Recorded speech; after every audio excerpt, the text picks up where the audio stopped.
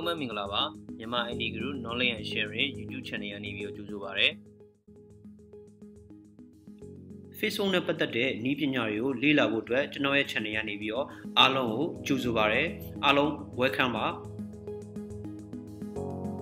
ကျွန်တော်ရဲ့ video တွေကိုအားပေးရဆိုရင် subscribe ဆိုတဲ့အနီရောင်စာသားလေးကို click လုပ်ပေးခဲ့ပါကျွန်တော် video အသစ်တင်တိုင်း notification တက်လာခြင်းတော့အနီရောင် subscribe ဆိုတဲ့ဘေးနားခေါင်းလောင်းပုံစံလေးကိုနှိပ်ပေးခဲ့ပါအားလုံးကိုကျေးဇူးတင်ပါတယ်အားလုံးပဲမင်္ဂလာပါကျွန်တော်ဒီနေ့သင်ကြားပေးမယ့်သင်ခန်းစာအသေးလေးတစ်ခုကတော့ကျွန်တော်ဒီ Facebook audience နဲ့ပတ်သက်ပြီးတော့ကျွန်တော်သင်ခန်းစာလေးအသစ်တစ်ခုကိုကျွန်တော်အနေနဲ့သင်ကြားပေးမှာဖြစ်ပါတယ်အားလုံးသိကြတိုင်းကျွန်တော်တို့ကဒီကျွန်တော်တို့ Facebook page မှာ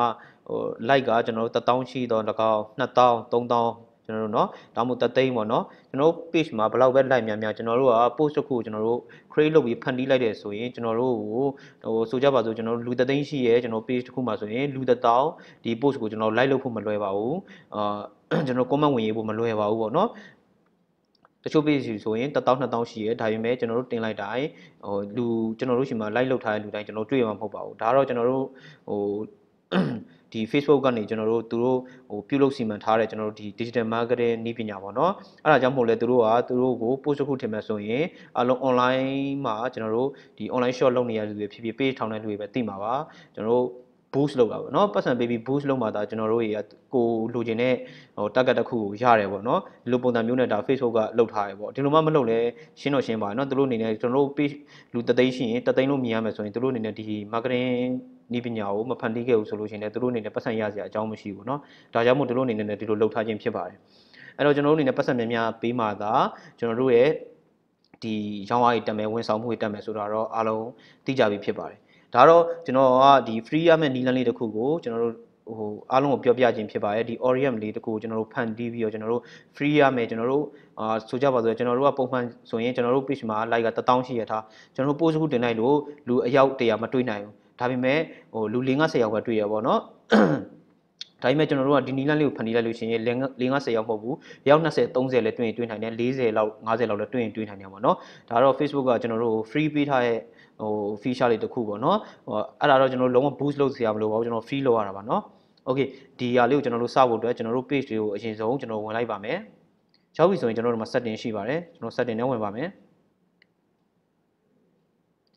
setting နဲ့ရောက်ပြီဆိုရင်ကျွန်တော်တို့ဒီ general မှာပါပဲ general မှာကျွန်တော်တို့ရတယ်မှာ new feed audience ဆိုတာရှိပါတယ်เนาะ new feed audience ကိုကျွန်တော်တို့ဒီဟာလေးကိုကျွန်တော်တို့အမှန်ချင်းလေးအွန်ရမယ်ပေါ့ဒီမှာကျွန်တော်တို့ပုံမှန်ဆိုရင်အမှန်ချင်းလေးပါမှာမဟုတ်ပါဘူးအမှန်ချင်းလေးကိုအွန်ပြီးကျွန်တော်တို့ save change လုပ်လိုက်ပါမယ်ဒါဆိုရပါပြီဒါတော့ new feed ကို new feed audience မှာချက်ပေါက်အွန်မယ် save change လုပ်မယ်ပေါ့เนาะ okay ဒီဟာပြီးသွားရင်နောက်တနည်းကျတော့ကျွန်တော်တို့ကကွာဒါ audience ရသွားပြီဖြစ်တဲ့အတွက်ကျွန်တော်တို့ဒီ audience နေပေါ့เนาะကျွန်တော်တို့ audience နေကျွန်တော်တို့ဘယ်လိုပိုင်းခြားသတ်မှတ်မလဲဆိုတာနဲ့ပတ်သက်ပြီးကျွန်တော်ပြောပြပေးမှာဖြစ်ပါတယ်ဒီသင်ခန်းစာကိုကျွန်တော်တို့ boost လုပ်တော့ကလည်းအရှိသင်ခန်းစာမှာကျွန်တော်ပြောပြခဲ့တာကြီးအများကြီးရှိပါတယ်เนาะဒါတော့ကျွန်တော်ပြန်နှွေးပေးမယ်ပေါ့ပုံမှန်ဆိုရင်ကျွန်တော်ဒီမှာကျွန်တော်အရင်ကြည့်လိုက်မယ်ဒီလိုလုပ်ပြီးသွားလို့ရှိရင်အရင်ပေါ်မှာကကျွန်တော် page ကိုအရင်သွားမယ်ဥပမာပြပေးပါမယ်เนาะpage ကိုအရင်သွားပြီးတော့ကျွန်တော်တို့ကဒီမှာ post တင်မှာပေါ့เนาะဆိုကြပါစို့ test ပေါ့เนาะပြီးတော့ကျွန်တော် photo video တွေမှာ upload လုပ်မယ်ပေါ့ပြီးလို့ရှိရင်ကျွန်တော် public လုပ်မယ်ပေါ့ဒါပုံမှန်တိုင်းပဲအခုကတော့အဲ့လိုမဟုတ်ပါဘူးကျွန်တော်တို့ခုန setting နဲ့သွားပြီးတော့ကျွန်တော်တို့ခုနအချက်ပေါက်လေး on ခဲ့တဲ့အတွက်ဒီဘက်မှာ public ဆိုတာလေးတစ်ခုလာပေါ်နေပါပြီအဲ့လိုပေါ်လို့ရှိရင်ကျွန်တော်တို့ကဒါလေးကိုဒီမြလေးကိုနှိပ်လိုက်ပြီးတော့ new feed targeting ဆိုတာနှိပ်လို့ရပါတယ်အဲ့မှာကျွန်တော်တို့အားလုံးသိကြတယ်ကျွန်တော်တို့ boost လုပ်ရင်ပေါ်ရဲ့ပုံစံမျိုးပဲเนาะကျွန်တော်တို့ရဲ့ဒီ target တွေเนาะဒီ target တွေကိုကျွန်တော်ရွေးလို့ရပါပြီ okay ဒါကျွန်တော်ပြပေးပါမယ်ကျွန်တော်ဒီ target မရွေးခင်ဒီ target မရွေးရင်ကျွန်တော်တို့ကဒီမှာ insight ထဲမှာရှိပါတယ် insight ထဲမှာကိုယ့်ရဲ့ဒီ target တွေကဘယ်လိုပုံစံမျိုးလဲဘယ်နေရာမှာရှိလဲဆိုတော့ကျွန်တော်တို့အနေနဲ့သိဖို့ရည်ကြည်ပါတယ်ဒါမှသာကျွန်တော်တို့မှန်ကန်တိကျတဲ့နေရာကိုကျွန်တော်တို့ပို့နိုင်မှာဖြစ်ပါတယ် okay insight ထဲကနေပြီးဘယ်ကိုသွားမလဲဆိုတော့ကျွန်တော် people ကိုရွေးပါမယ်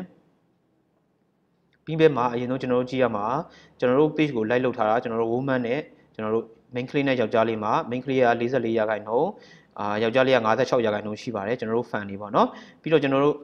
ဒီမှာအသက်အရွယ်ပိုင်းခြားကြည့်ပါမယ်ကျွန်တော်တို့ဒီမှာဆိုရင်မှာ16နှစ်ကနေပြီးတော့24နှစ်ကြာရှိပါတယ်เนาะ22%နဲ့29%က25 34ရှိပါတယ်เนาะဒီမှာ percentage လေးနဲ့သူပြထားပါတယ်เนาะဒီမှာ ကျွန်တော်တို့ဒီမှာ35နေ44အထိရှိပါတယ်အဲ့တော့ကျွန်တော်တို့ကဟိုကိုယ့်ရဲ့ target ပြည့်တဲ့အချိန်မှာကျွန်တော်18ကနေပြီးတော့34အတွင်းဆိုရင်ပို့ပြီးအဆင်ပြေမှာပေါ့နော်35အတွင်းဆိုအဆင်ပြေမှာပေါ့ဒါကယောက်ျားဘုံမှမိန်းမပေါ့နော်နှစ်ယောက်လုံးကိုကျွန်တော်ပြထားပေးတာဖြစ်ပါတယ်ဒါကအသက်လေးတွေပေါ့နောက်တစ်ခုကတော့ကျွန်တော်တို့ city တွေပေါ့နော်ဒါကတော့ country တွေရွေးတာပါ country ကတော့အများဆုံးမြန်မာနိုင်ငံဆိုတော့ကျွန်တော်မြန်မာပဲရွေးပါမယ်နော်ဒီမြန်မာနိုင်ငံထဲမှာဗမာအများဆုံးလဲပေါ့ city ထဲမှာဒီမှာတော့ကျွန်တော်တို့ fan တွေကရန်ကုန်မှာရှိပါတယ်မန္တလေးမှာရှိပါတယ်တောင်ကြီးမှာရှိပါတယ်တချို့ဆိုရင် page ကဟိုတောင်းနေချီတိန်းနေချီပြီး live လုပ်ထားတဲ့လူတွေဆိုတော့မှအများကြီးပြနေမှာပေါ့နော်အများကြီးပြနေမယ်ဆိုရင်ကိုကဟိုမှာ9ခုတွင်ရေးလို့ရရဲကိုကြိုက်နှစ်တက်ရ10ခုတွင်လည်းရေးလို့ရပါပေါ့နော်ကျွန်တော်ကတော့ဒါဥပမာအနေနဲ့ပြပေးရဖြစ်တဲ့ဒီအပေါ်ဆုံး3ခုပေါ့နော်အများဆုံး3ခုပဲကျွန်တော်ကပြပေးမှဖြစ်ပါတယ်နော်